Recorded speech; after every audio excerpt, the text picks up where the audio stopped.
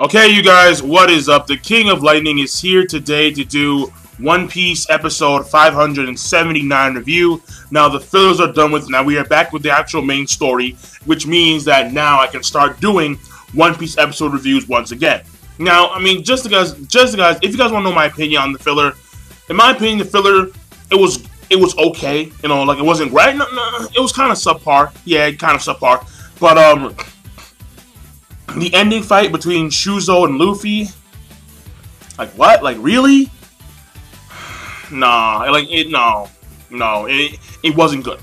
Like it was not good. And I mean, if you liked, okay, fine, that's you. But my personal opinion, the giant gear Segen, like that giant spear, no, it was kind of lame. And the fact that that girl could survive inside Luffy while he was like, it was just weird. It was just so weird, and it was so no. That simple. I mean, if you think otherwise, then fine. I mean, like in my opinion, like the best scene was when like you saw like the actual like when they were going to hook around and use the actual submarine and try and say like fry pan, and like we see Zoro and Sanji like they're like Zoro's like running on top of the actual like side of the ship, and like Sanji's doing like the actual skywalk, and like they're like running like coincide like the air and shit. Like that was pretty damn cool. But in my opinion, that was the best scene of the entire filler. And today, when I say today, I mean like July 7th, I'm going to check out some of the scenes from the One Piece film movie Z, because I know that it's, I know it's online somewhere. But I'm going to watch the actual raw version, not the entire thing, but I want to see a few things here and there, how it looks like, and yada, yada, yada. So that being said, once again, this week's episode review of One Piece episode 579, of course, look down in the description below for the link to this week's episode of One Piece, the preview of next week's episode of One Piece, and of course One Piece Official. Now, that being said, first of all, overall this episode was actually very simple. It was basically, okay, now that we're done with the filler, we're gonna go to the main course, and now they wind up on, like, they see an island, the water is completely on fire, and they're seeing volcanoes. And they go to the island, and they meet up with the dragon, and then that's the way the episode was when it revolved the Straw Hats. Now there was a Dendemushi call from someone who said that they were being chased by a samurai, and of course this piques Zoro's interest. Like like what, like samurai? Like you see him holding one of his swords. In fact, it was a sword, Meto Shuisui, or you know what I'm talking about, right? Like the black sword, and he remembers how when he was fighting against, Ryoma, who, by the way, was in the original One Piece one-shot, which was the, One Piece Wanted, that Ichiro Oda did. Well, you see him, and, like, he gives him Zoro the sword, and that sword was the sword of a samurai. So he knows, so Zoro is really, like, when it comes to samurai, he's like, yeah. And then we have Brook give, like, a backstory about the samurai, about the Wano Kuni, which will play, that will play a role later on, obviously. And the reason why it says Wano Kuni has been foreshadowed as of right now twice, okay? The first time was when we saw Ace, and Ace, Orange Jr. And Orange Jr., his hat that Ace made him, he made in the Wano Kuni. That's number one. And number two is now, when we have Brook kind of lay down the samurai, who are men who are soldiers of this country known as the Wano Kuni. And the Wano Kuni is guarded by the samurai and the samurai only. And not even government officials can involve themselves with the Wano Kuni. So they are an independent nation that separates itself from the world government. Which actually is, it's a pretty key thing. Because the world government comprises of like 100+ nations, like 190 some odd nations, somewhere around there. But seeing that in the new world, the most dangerous and the strongest part of their world, that there is an independent country. And it is protected by these soldiers known as samurai. That they're going to be powerful as shit. And that at some point Zoro is going to go there. Alongside with the rest of the crew. So that's a must. In fact, my prediction with the Wano Kuni is that the time skip, because in my opinion there will be a second time skip. And that second time skip may occur in the Wano Kuni. But that's my personal opinion. That's my own personal opinion. That's my own speculation. That's why I see things. Now, aside from that, in this episode, we do see Smoker. Smoker, he is in the island where it's like constantly raining down lightning bolts, and he was right to assume that Luffy was gonna go there when he left Fishman Island. But the problem was that they had no idea that Luffy and the guys were gonna be stuck inside some underwater white storm that took them off course completely, and then they wound up inside. You know, like they wound up in Punk Hazard. In fact, that's the way things go. Because the way this episode kind of went, it seemed as if like they wound up at Punk Hazard by chance. But it's kind of like that wouldn't be the case, because if there's 3 log posts, and if Luffy and if Nami is a good navigator, and if Luffy's gonna go follow the actual log post that wiggles the most, then appropriately he would go to the island that's raining down lightning bolts. But the problem is that because there was filler, they had like mod up in some weird way.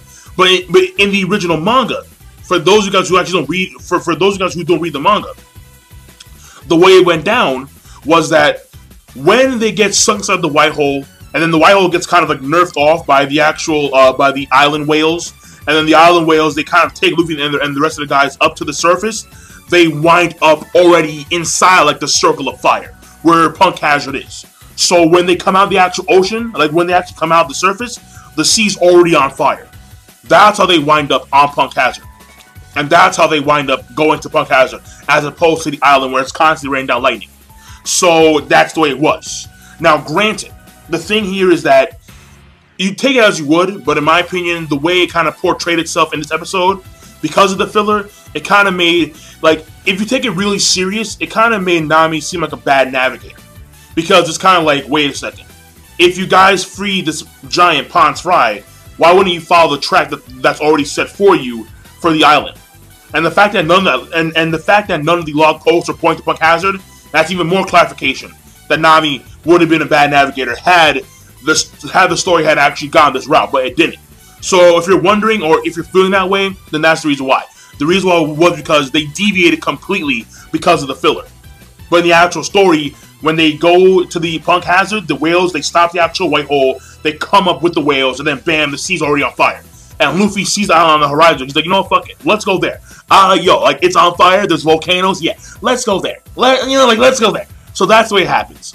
Now, granted, alright, aside from that, seeing the dragon, alright, so, like, we saw the Denden Mushi, we saw, you know, like, the Denden Mushi of someone, you know, saying, help me, like, I need help, I'm being chased by a samurai, then we hear the person die, the actual Denden Mushi itself coughs up blood, and it's like, what the fuck? So, like, you know, like, that was crazy shit. It really was.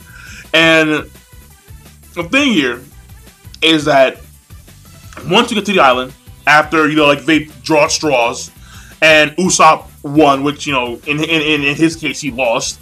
And, of course, there's Zoro, Robin, and Luffy. And they're all on the mini-Mary, while Nami made a Milky Road, which, you know, by the way, you know, a cool thing that Nami can do. So Nami can use style and stuff now, just like Usopp. Well, Usopp, I don't know. Because Usopp, I don't know if he retained any of the style material. Like I don't know if Usopp actually retained, like, that, you know, like, the impact dial. Like, I don't know. But, I mean, yeah, I mean, whatever. It's not a huge deal, right? But the thing here is that what ends up happening is that, like, we see them ride the Milky Road on the mini-Mary, and again, Luffy, Robin, Zoro, Usopp, and now they're going to the island where, you know, they see the volcano. And then they wind up meeting across, like, they see this sign, Punk Hazard. And then Zoro cuts down the actual gates. They walk in there, hot, very hot. Alright, the sea's on fire. Alright, the gate itself was practically melting. Like, the buildings inside were, they were melted. There's bones of giants. There's magma underneath them and shit. Underneath the cracks and the slate. And then what happens here is that they, you know, they look around. And all of a sudden they see this creature. And this creature is a fucking dragon, right? It's a fire-breathing big red dragon. AKA, in this sense, Igneel. Igneel, he's here, you know. Igneel's here. And now Zoro, and now it's gonna be Robin, Usopp, Zoro, and Luffy versus fucking Igneel. So, Fairy Tail fans, let's see how shit gets down. Let's see how shit gets down when these four face Igneel a dragon that's OP as shit. All right, quote unquote OP as shit. All right, now, and for those of you guys who don't read the manga, don't spoil it. All right, just please, God, do not spoil it. All right, please, I swear to God, if you guys spoil this shit, I'm gonna come to your house. I'm gonna find you. I'm gonna give you guys spanking. I'm gonna spank you guys in ass 10 times. If you're a dude, no homo. If you're a girl, you deserve it. Fuck yeah, that's right. Now, that being said, yo, don't front. You like it. Yeah, I'm crazy. But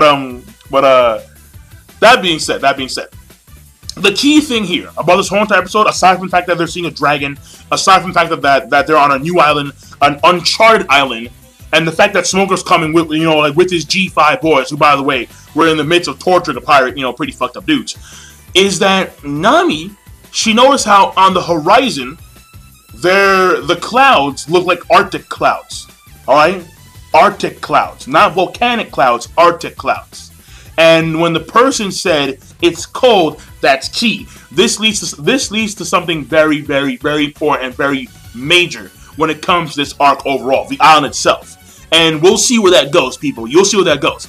But this episode overall, in my opinion, it was okay. The pacing was fairly slow. The animation was okay. It wasn't that great. I mean, I must say, I did notice how, you know, the chest size of Robin, mainly Robin, not Nami, but Robin was more, you know, voluptuous in this case. It wasn't like in Fishman Island, because in Fishman Island, there was one episode where it was like, Robin, what the hell? Like, yo, easy. Like, it was easy. But now it's more, I guess, appropriate by One Piece standards. I'm also noticing how Tashigi has also gained a few sizes, if you would put it. And I mean, yo, I'm a dude. I can't help notice these things, whether it's anime or not. I just can't help it. All right, I'm just saying. So I'm done. Be sure to, of course, rate, comment, and subscribe as always. And now I'm signing out. Peace. Have a nice day.